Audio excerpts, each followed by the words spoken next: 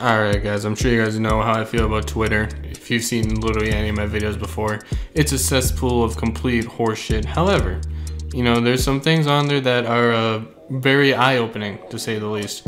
And I know this is somewhat kind of late news, I guess. It's kind of late. You've probably heard of it. There's this OnlyFans model who is being accused of murder and stabbing her boyfriend. She killed her OnlyFan. And a video on Twitter was going around, and it was of them two in an elevator, and she was absolutely just completely going off on him. You know, she was just lampooning him, hitting him with left, rights, looking like Floyd Mayweather in there. And he was just sitting, you know, defending himself. You know, just some background on who she is. So she is a 26-year-old OnlyFans model going by the name Courtney Taylor. And from what I can find, she was originally born in Texas, but now lives in Miami, Florida with her, former boyfriend, Christian Oboomseli. And she has about 2 million followers on Instagram. And, you know, I'll show part of that. I might not show the whole thing, but here you go.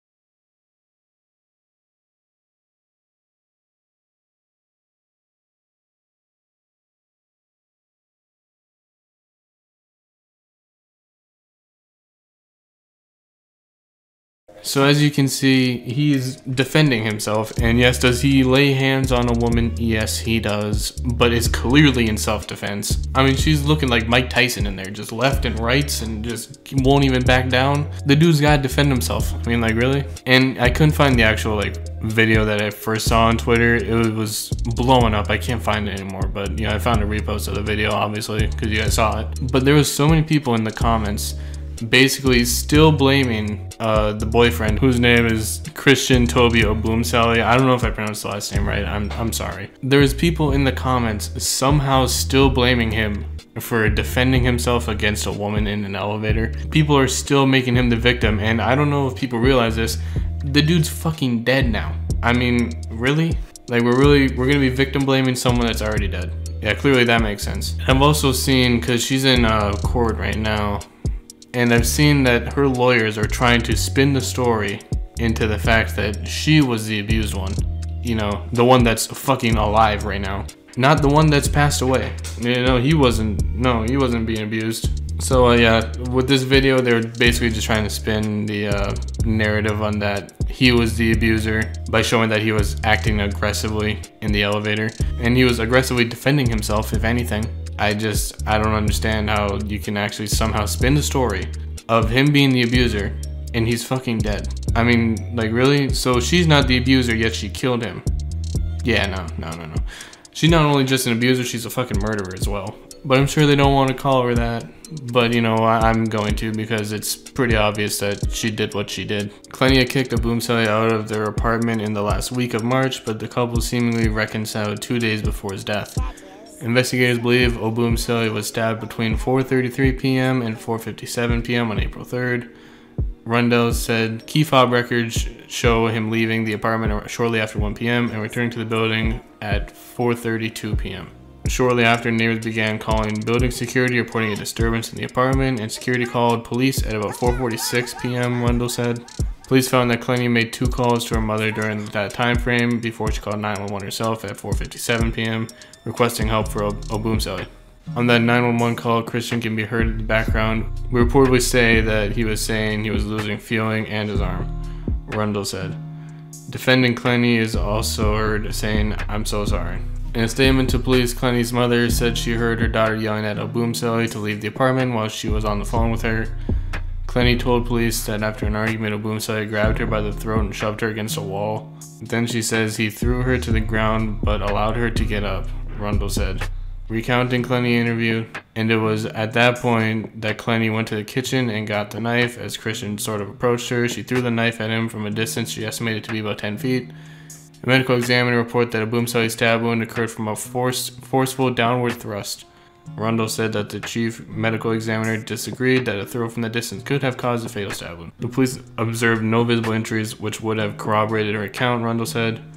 Clenny was taken into custody Wednesday by the Hawaii's police department while she was in rehabilitation for substance abuse and post-traumatic stress disorders, said her lawyer Frank Prito. She was being held at the East Hawaii Detention Center and was expected to make her first appearance in a local court district Thursday, the department said. Rundle said Clenny's attorney indicated she was not contest her extradition. Rundle said Clenny's attorney indicated she was not ready for her extradition to Florida. In a statement, Prito, who has previously described the couple's relationship as clearly toxic, said he was completely shocked at Clenny's arrest because of the clear evidence of self-defense in the matter.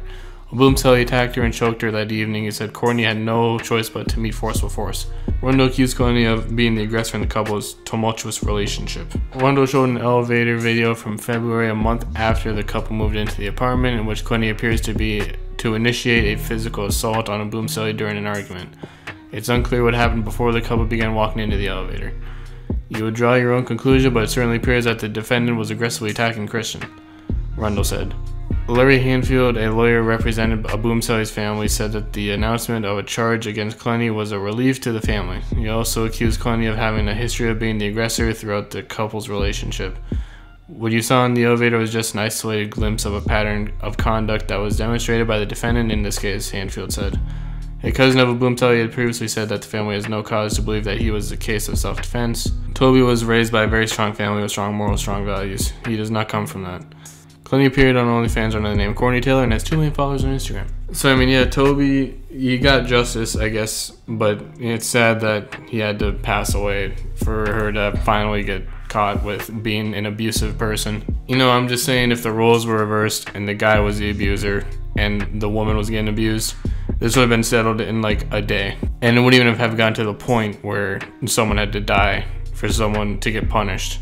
It wouldn't even have gotten to that point if the roles were reversed. So that just proves that men's domestic violence is not taken seriously, but I mean, is that really shocking to anybody? Sadly, no, but it is what it is. I mean, considering that she was diagnosed with PTSD and substance abuse, and Toby, from what we know, is like a completely sane person, I think it's pretty ridiculous that people are somehow believing the person with PTSD and substance abuse on a situation where those two mental conditions can clearly have an impact on how you act and how aggressive you are. I feel like it's pretty ridiculous that we're not believing the person with a clear, sane mind. I find it kind of crazy that some people are still on her side and not believing the person with a clear, clean mind. But like I said, you know, men can't get abused, obviously. I mean, we're men. We can't get abused. Come on now. All we can do is just get killed by OnlyFans models. I also found this video by TMZ, so it's TMZ, so you know, take it with a grain of salt. It could be completely fake, or it could be real. I don't know. I decided to throw it in here in case it is real. I found a video of her literally being covered in blood after the incident, and yet people are somehow saying that she's not in the wrong. But yeah, here you go.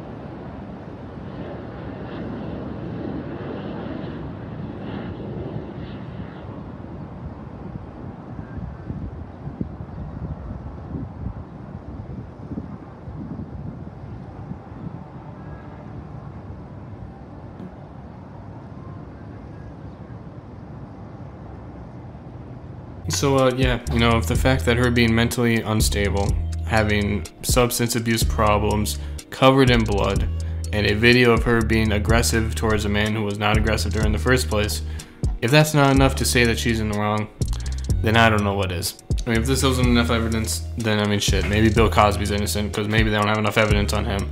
So yeah, I just wanted to make a video about this, mostly because I saw it and it just rubbed me the wrong way, you could say. Mostly because you see shit like this all the time, where women or other people are being clearly abusive or at least aggressive towards men, and then the man will defend himself and somehow still be in the wrong. The dude passed away and people are still saying he's in the wrong, which is absolutely ridiculous to me. So yeah, I'll rest in peace to Christian Obumseli. He didn't deserve to die. That's fucking ridiculous. Hopefully she gets locked up for a long time, but I'm sure she won't, because the justice system is also pretty favorable towards women, so I'm sure she'll be out sooner than she should be. But does that again surprise anybody? Absolutely not. You can subscribe to the channel if you care about my channel though. I don't know. Buttons help me, so you can press them if you enjoyed the video. And see you guys in my next video. Hopefully a more positive topic. But yeah, see you guys in my next video. Peace.